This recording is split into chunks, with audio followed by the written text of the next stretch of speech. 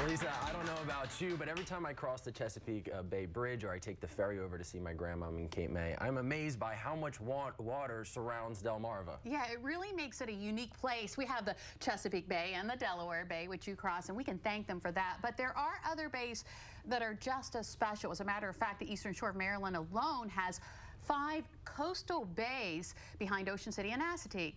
That is why the Maryland Coastal Bays program is so important. In fact, it's a Delmarva treasure.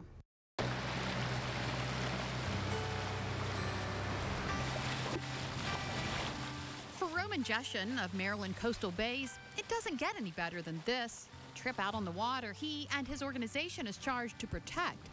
That protection comes in many forms. Preservation, restoration activities, outreach, education, small projects such as tree plantings or living shoreline projects to larger projects that incorporate a lot of other agencies. And at any given time, Maryland Coastal Bays has a variety of those projects going on. We work with schools. We just had a big tree planting. 60 acres of pine plantation were clear cut and restored to native forest. We just had over almost 350 students involved planting trees. Another project turned the old Ocean City dump into a public kayak launch. So this was a way of providing access to the public, cleaned up the area that they would be using, and now it's a really nice kayak launch that's on a small creek and in some of the bays, in one of the bays. So that's kind of the way that we operate. Other projects help manage and preserve natural habitats, like the terrapin count. It seems kind of a silly thing to do, but it's been related in scientific literature that the number of, during the springtime, that the number of turtle heads that you see are very closely related to the population size. So we can monitor the population of terrapin, diamondback terrapins in the area with a really fun type of thing to do. So you drive around the coastline and count turtle heads. And if you have enough data over a period of time, if you don't see any turtle heads, you know there's something going on with the terrapins. We have to find out what's going on with that. One of the more recent habitat projects can be seen in the Assateague Bay behind Ocean City. This area is really vitally important to birds, especially the birds that require specific habitat to lay to make their nests and lay their eggs. And these are bare ground nesting birds, so they just typically just dig a little pit in the sand and lay their eggs. And so that becomes very vulnerable to a lot of predators. That's why island habitats have been created in the coastal bays, giving these birds a place to nest that don't leave them vulnerable to predators. The islands were created by dredged sand that had to be removed after Hurricane Sandy and are critical habitat for state endangered black skimmers, royal terns, and common terns. They have to nest on bare ground or bare sand. They make a little depression in the sand and they lay their egg right there. They maybe put some sticks around there, but that's about it. Jeshen says to sustain these habitats, the island can't be too high because vegetation will grow on it. If it's too low, the nest will be destroyed by rising water.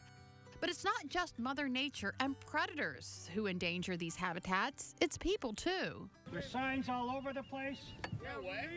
It says restricted. The police have been called.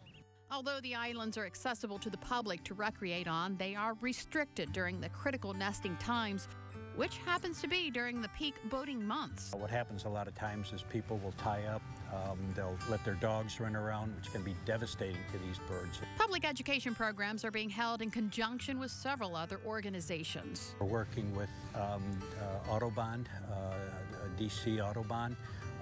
This year they've had a really interesting program where they've gone to schools. This is with Coast Kids. This is another organization in the coastal bays. Kids have made posters of their drawings of birds to don't tread on my island, save the birds. Still, Jeshen says it hasn't been easy. Just last summer, boaters took over one of the islands before it was completed. This year, the birds are using it, and we put restricted signs on it, and we're asking the public not to use it. There's other areas other beaches that are in the area that folks can use. Jeshen says he's proud of the progress Maryland coastal bays has made over the past 30 years, but says there's plenty more to do. We can do a lot of things. We can say a lot of things that perhaps agencies can't. We can bring parties together that perhaps other agencies can't. We've got a source of funding that's in the area that we can put where it's needed, as opposed to somebody in Washington, D.C. saying, you need this money for such and such thing, and no, we don't. So, we can be the eyes and ears for a whole host of agencies and folks that really can target restoration activities in an area like this. So you may be asking, why do we need to make these islands? After all, birds have been nesting in islands for thousands of years. Well, Dr. Jeshen says bulkheads that have been built up on the coast of the bays actually change the way the water and sand naturally flows, and that flow is what builds these islands naturally. So man intervened a long time ago, and so they don't have these nesting areas. I wonder if, like, the boaters that you had to kick off the island, like, if they understand why. I think they understand why. They weren't happy about it at the time, but if you think about it, these are endangered birds, and to put it into perspective, the American eagle, the bald eagle, was once endangered, and they put in all these protections, and now they're coming back and thriving. So just think of it that way. And it's not year-round. It's just a couple months in the summertime. Very important. It is very, very important.